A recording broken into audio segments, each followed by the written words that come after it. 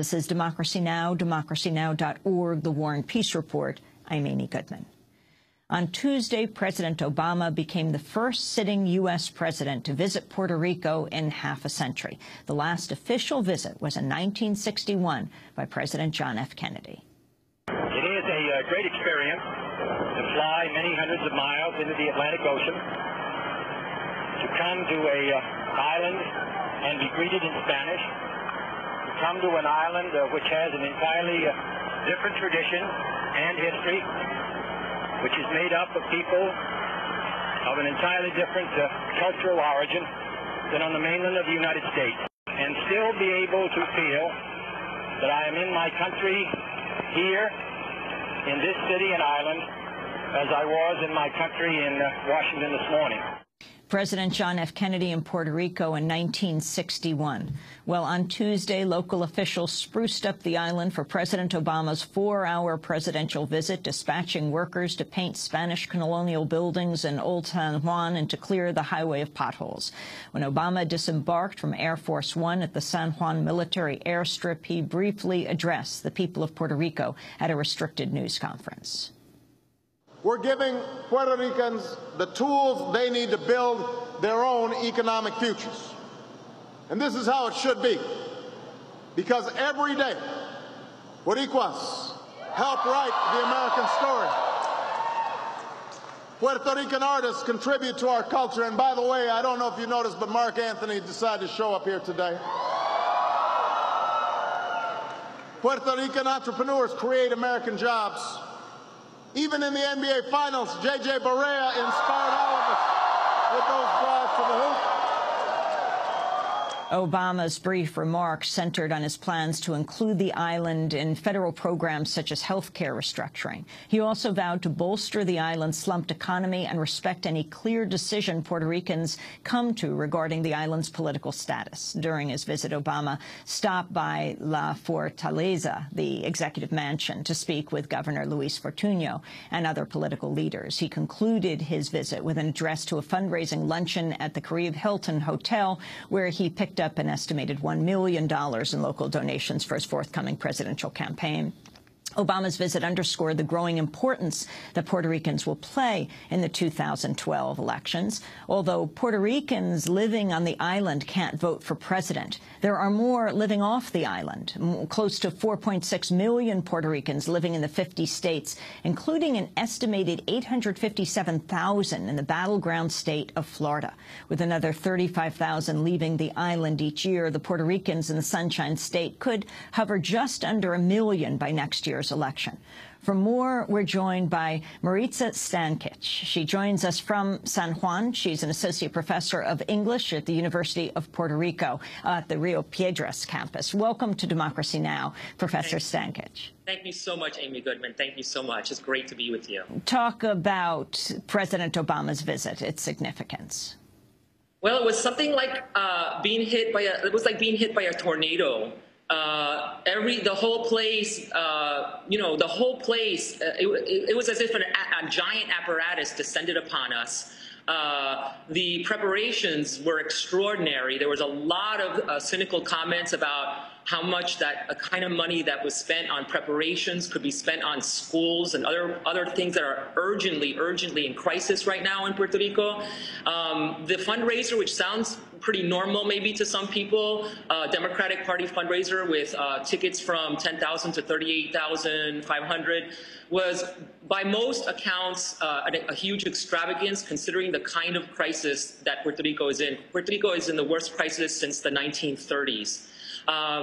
It was quick. It was scheduled to be 5 hours. It was actually turned out to be less than that. Though aside from it being heavily orchestrated, there was one aspect of it that was seemed spontaneous, and that was that he briefly met with a candidate of the opposing party to the current governor, Luis Fortuño. And that was, I would say, probably the only really positive thing, noticeably positive thing that could affect Puerto Rico. How this will affect Puerto Rico beyond the fanfare of yesterday, is yet to be seen. I think people are quite cynical about it. Well, as of April, the unemployment rate in Puerto Rico remains at over 16%. The recession that rocked mainland United States started even earlier in Puerto Rico, sent an estimated 365,000 middle-class professionals to Florida. Yes. Obama addressed the island's economic woes in his speech. The aspirations and the struggles on this island mirror those across America. So I know that today a lot of folks are asking some of the same questions here on the island as they're asking in Indiana or California or in Texas. How do I make sure my kids get the kind of education that they need? How can I put away a little money for retirement? How can I fill up my gas tank? How can I pay the bills? Everywhere I go, I see families facing challenges like these, but they're facing them with resolve and determination. You know, these problems didn't develop overnight here in Puerto Rico or anywhere else, but that means we're not going to solve them overnight, but day by day, step by step, we will solve them. President Obama speaking in Puerto Rico. Can you talk about the unemployment and the recent wave of immigrants? Many are saying he was in Puerto Rico, though people there can't vote for president, but because Puerto Ricans in Florida and throughout the United States can. Yes, we're in the middle of a historic exodus in Puerto Rico. Between 1945 and 1965, nearly a third of the population, nearly 1 million people left, mostly unskilled labor from agricultural sectors. This time, the exodus, and it is an exodus, is possibly as high as historic and coming from the formally educated middle and professional classes. This is causing its own crisis in Puerto Rico in terms of shortages of surgeons, nurses, etc. And they're not going to the traditionally historic places like New York, but more Central Florida, Texas. We haven't heard that much about Texas, but there's a lot of migration to Texas as well. And of course, especially in Florida, that can shift the demographics of the vote. And quite frankly, even though Puerto Ricans are known in New York to traditionally vote Democrat, and because of the socioeconomic makeup of Puerto Rico are seen as potential Democrats, the votes are seen as up in the air in regards to the parties, the Republican and Democratic parties. For example, the Republican Party may use hot-button Christian nuclear family type issues, values type issues, like abortion and gay marriage in order to get the Latino vote, not just the Puerto Rican vote, but the Latino vote that might be the part that might be more leaning toward Democratic. So I think the Florida vote can make a difference, and I think it's still up in the air to some extent how they will be voting. How they will be voting in the future, or if any patterns will be established in the future on how they'll be voting. So a lot of the reports said that was the reason Obama came here. In fact, yesterday I ran into Puerto Ricans who came from Tampa in a group to Puerto Rico on vacation, timed with Obama's visit on purpose. So there's no question that Florida Puerto Ricans are aware of his visit. I want to talk about the status of Puerto Rico, a colony of Spain from 1492 until 1898. It's been under U.S. control since then as a so-called non-incorporated territory. Island residents have voted consistently to maintain ties with the U.S., but there is a vocal minority favoring independence.